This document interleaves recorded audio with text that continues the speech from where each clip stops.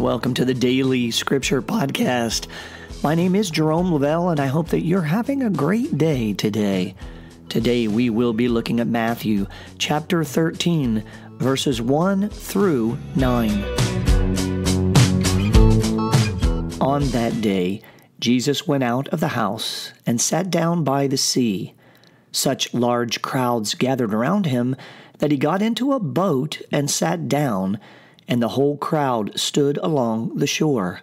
And he spoke to them at length in parables, saying, A sower went out to sow, and as he sowed, some seed fell on the path, and birds came and ate it up.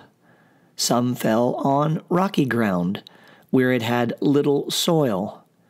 It sprang up at once because the soil was not deep, and when the sun rose, it was scorched, and it withered for lack of roots. Some seed fell among thorns, and the thorns grew up and choked it. But some seed fell on rich soil, and produced fruit 100 or 60 or 30-fold. Whoever has ears ought to hear. Today in the Gospel of Matthew, chapter 13, verses 1 through 9, we hear Jesus preaching the parable of the sower.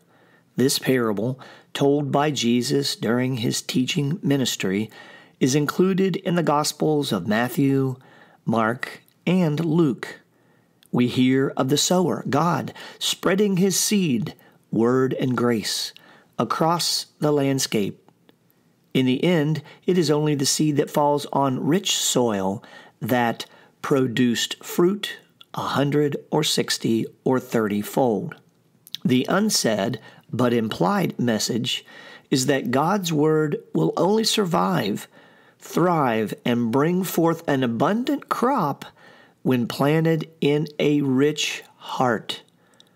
A heart which is rich to hear, rich to accept, rich to live, rich to promote, rich to exhibit, rich to sacrifice, rich to be humbled, rich to obey, rich to share. Jesus says, whoever has ears ought to hear.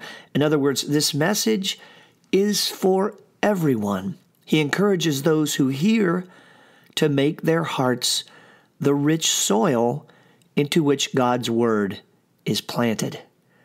As I reflect on the arc of my life over my years, I'm thinking about the times when my heart has been rich soil and times when perhaps it has not. And I ask myself, what constituted the differences in my life when the soil was rich and fertile and when it was a worn path, rocky soil, or full of weeds and thorns? In the case of the non-rich soil in my life, was it the people I had surrounded myself with? Was it my belief and belief systems?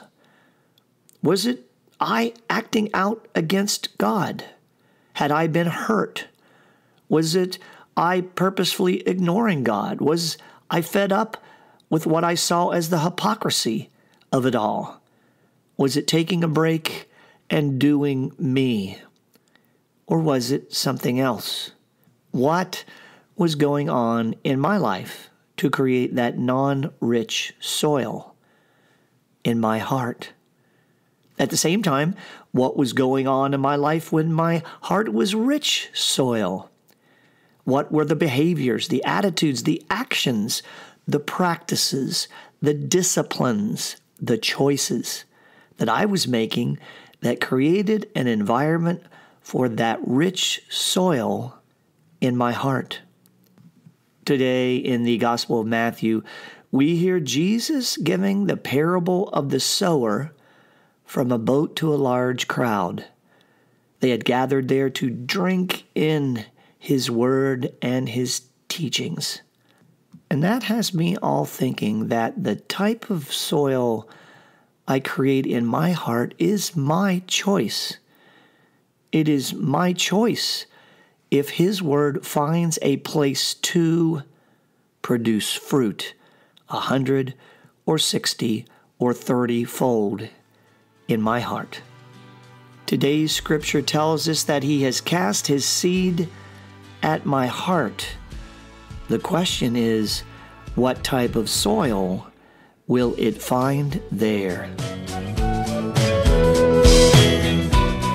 Thank you for joining the Daily Scripture Podcast. My name is Jerome Lavelle, and remember, our word of the day is, what type of soil am I creating in my heart?